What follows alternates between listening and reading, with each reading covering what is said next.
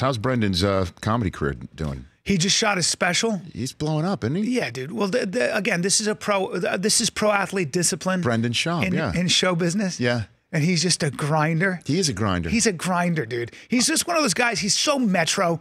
He's so metro. He walks around. He spends a fortune on shoes and hair product and skin product and the whole thing.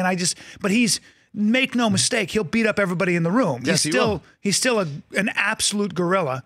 And but it just cracks me up because he's just a grinder and tough. We did this stunt where we had to be on a horse, and they were thinking about maybe we'll fall off the horse, but it's a horse. Yes. And he goes, well, why don't we just both get on it, and then the horse can gallop and we'll fall off.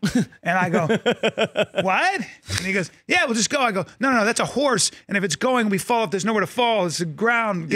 We get thistles, and also break my head. My bones don't go well with ground from horse.